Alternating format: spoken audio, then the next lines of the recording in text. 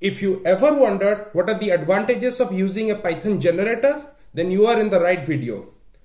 Think about it. Has it ever happened to you that you are trying to read a huge CSV file but then you get memory errors?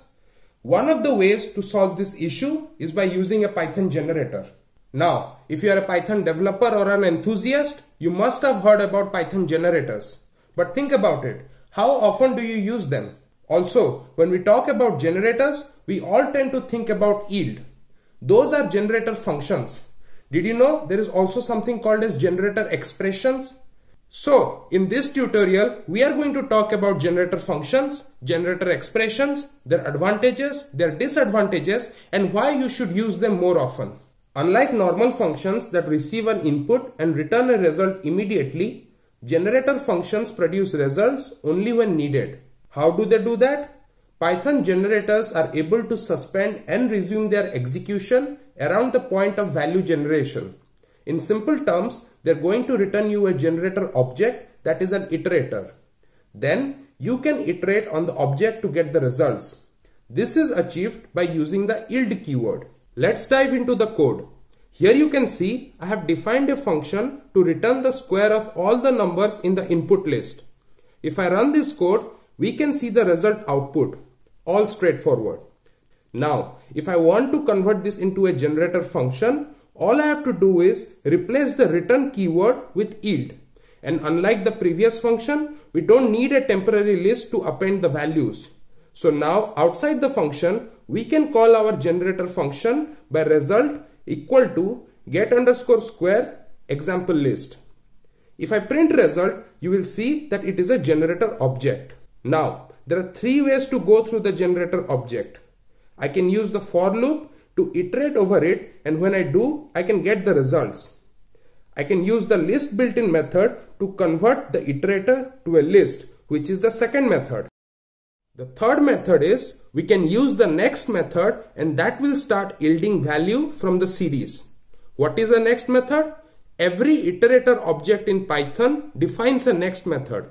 The next method returns the next item in the iteration until all the items are over, in which case it throws a stop iteration error. So here, if I do print next result, we will see the first value. If we print it again, we will see the second result, and so on until we get the stop iteration exception. Now notice one thing. For example, if we look at our previous function, once I get a generator object as a result, I am iterating over the result to check the values returned by my generator using a simple for loop. However, if I try to print next result after my for loop, Python will return us a stop iteration error. So remember, generators are single iteration objects. They only support one active iteration. Now, you can also have multiple yield statements inside your function.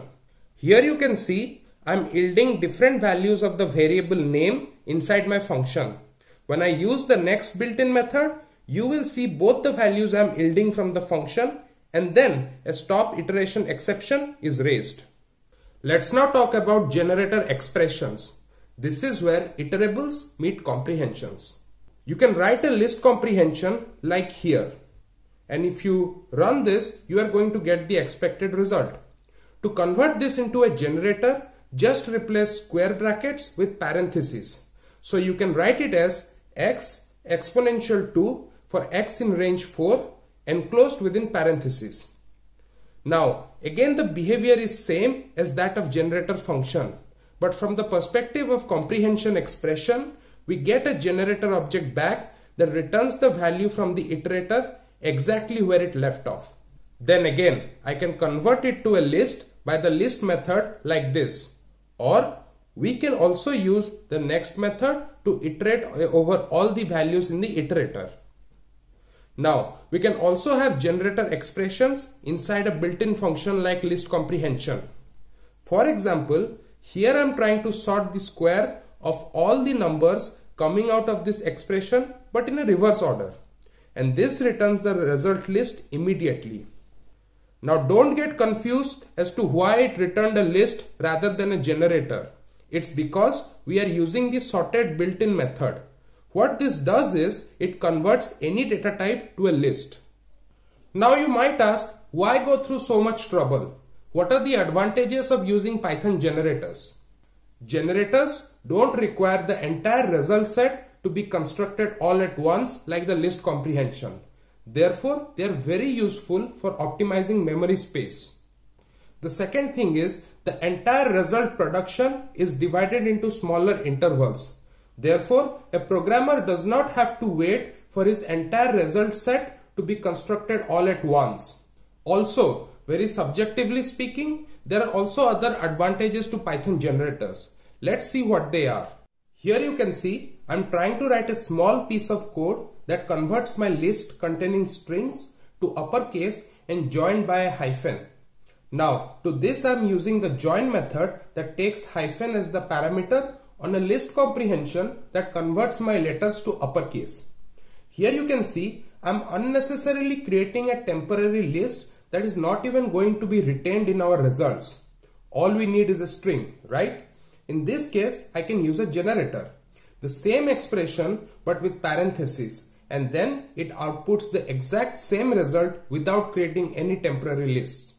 On the other hand, let's be honest, generators also have the disadvantage of being slow. Here you can see I'm using a library called as timeIt to time how long my code is running. You can see that time-wise, the list comprehension is faster than generator. Now, there are obvious trade-offs to using generators in Python. However, when it comes to huge data sets, generators will be clearly way ahead in the game. Like I mentioned to you about the CSV issue, that is one scenario where you can easily get away by using a Python generator. Now, I don't want to make this video too long, so I won't be discussing it here. However, in the second episode of Python Discourse, we are going to talk all about reading huge CSV files using Python, and that is where you will see a more practical usage of Python generators. So thank you everyone. If you really liked my video, make sure to subscribe to my channel. I'll really appreciate it. Thank you guys. I'll see you in the next tutorial.